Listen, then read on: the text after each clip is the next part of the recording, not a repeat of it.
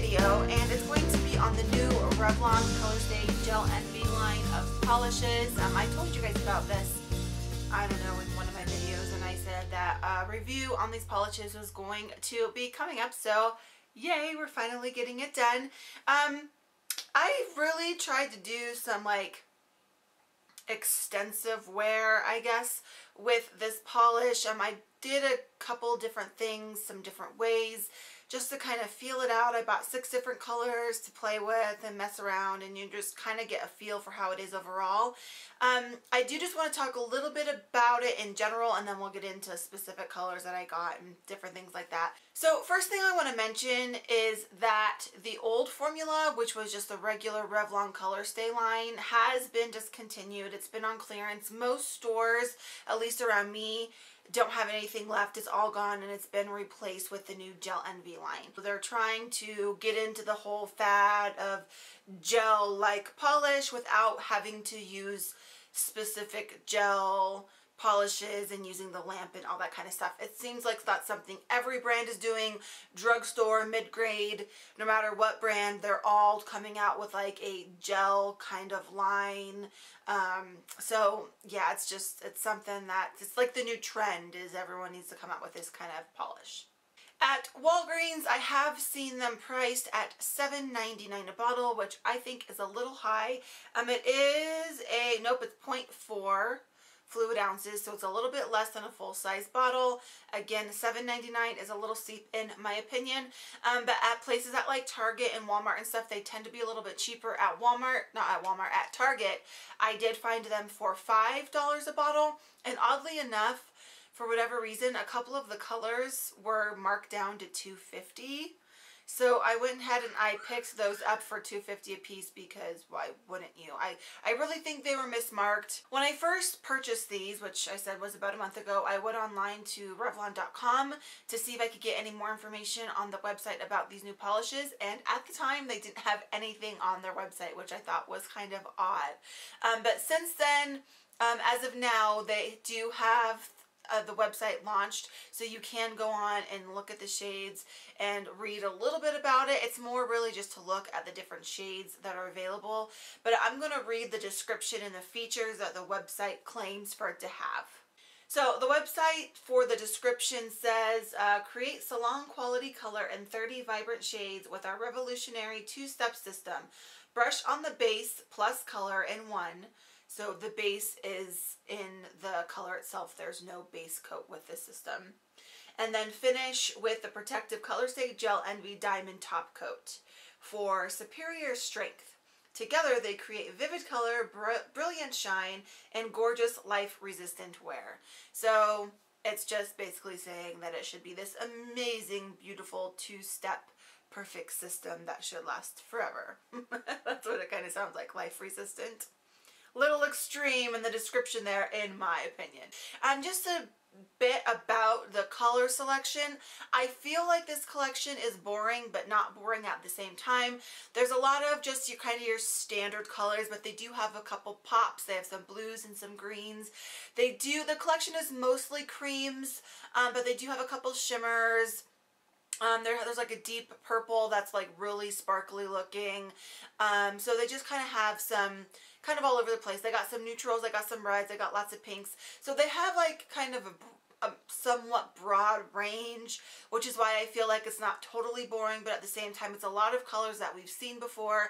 Nothing completely unique or original in my opinion, but they're still very sellable shades, and I think they did a good job at, like, you know, just kind of having like a round collection in terms of color that's going to appeal to most people. Alright, so let's get into the colors that I purchased. So I'm going to go ahead and do a live demo for you guys. I purchased 6 colors from the new Colorstay Gel Envy line, and I'm going to be putting 1 color on each of my nails. The 6th color that I got was the Card Shark, which was that light pink that I've already worn on all of my fingers, so I'm not going to do that one. This first one here that I'm going to be applying to my thumb is called Pocket Aces, and this is like a pinky coral color. My thumb is kind of going to be in an awkward position. It's hard to get this in frame, and it's not filed very well right now, so Sorry, I broke the corner. I didn't feel like cutting it off, so we're actually going to try doing it like this instead, see if this is better. So again, I have nothing on. This is complete bare nails because this claims to have the base coat already in it. So we are going to see how this works with no base coat. This next color here is called Joker's Wild, and this is kind of like a creamsicle pastel orange shade.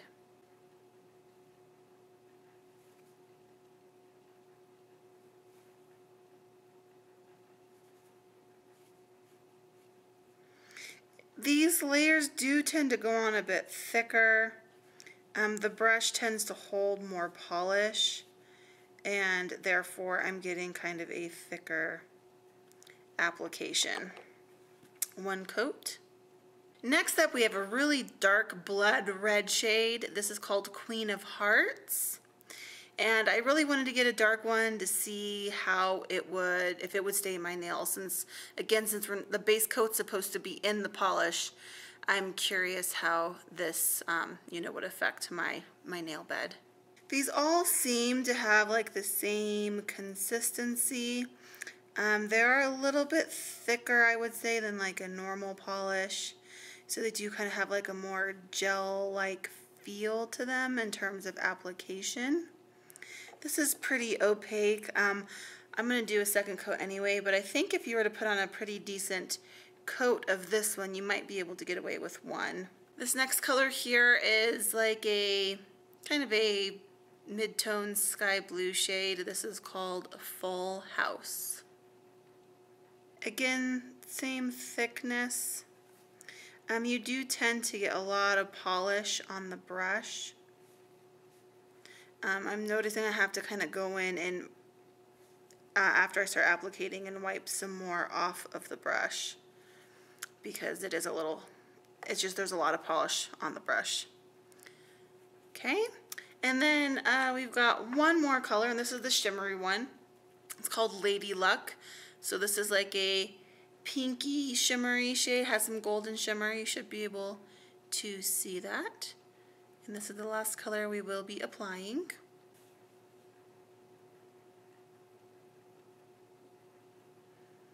And even though this one has shimmer, it seems to have you know, similar formula. I would say the formula is pretty consistent across the board for all of these. Alright, so here's one coat of all 5 of the colors. I am going to go in and apply a second coat. As you can see, application of these polishes is honestly, I think they're phenomenal. They're very easy to work with. They're smooth, they're creamy, they're pretty opaque even after one coat. Not streaky, not patchy. I didn't do any cleanup with this manicure. I know I was only wearing it for a couple of days, but the polish went where you wanted it to go. It didn't flood cuticles or do anything like that. The formula of these polishes in terms of application, I think, is really, really good.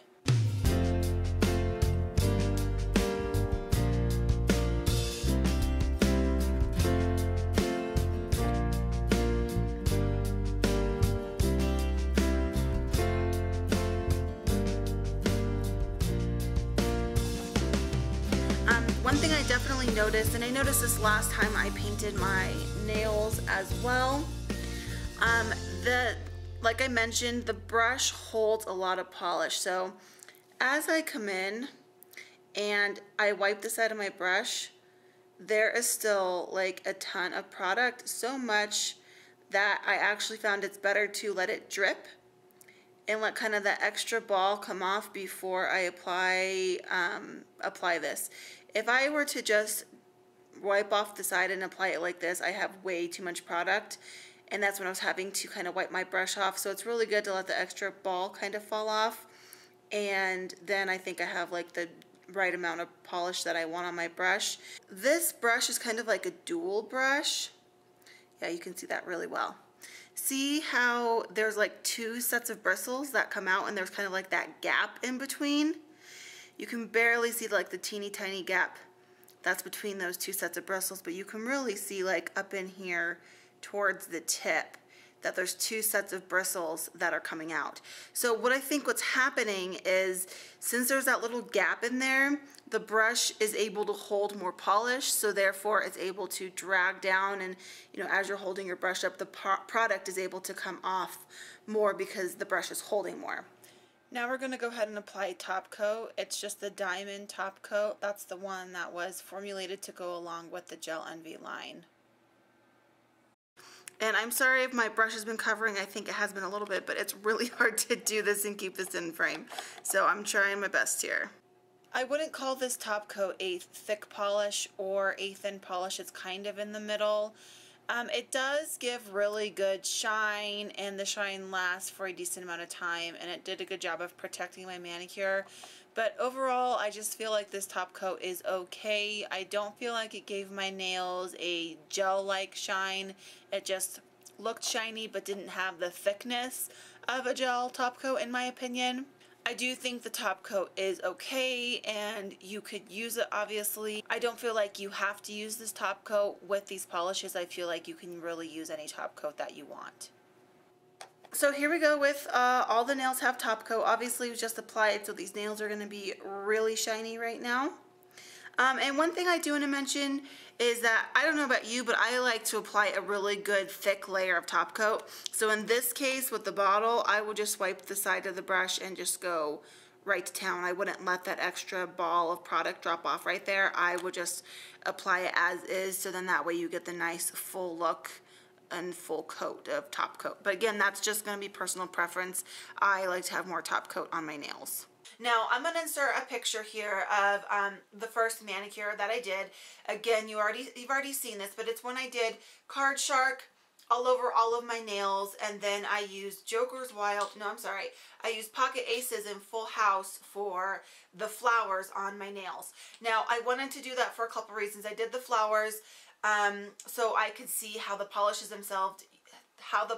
themselves worked for nail art, and then I mentioned I wanted to use the top coat on top of that and see how the top coat held up.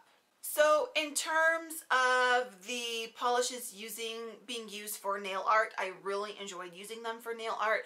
They didn't dry, like when I put my polish on my paper to use, you know, for my dotting tool, the polish didn't dry like super fast. Like, you know, I was able to use it. It applied well. I was able to use my dotting tool with it very easily. It wasn't stringy or anything. So for nail art, I really, really enjoy these.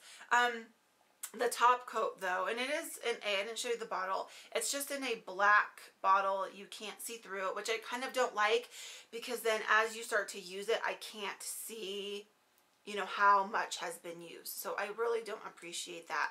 Unless you use a very, very, very light hand, it's going to drag your nail art all over the place. I know it doesn't claim to be like usable for nail art, but come on.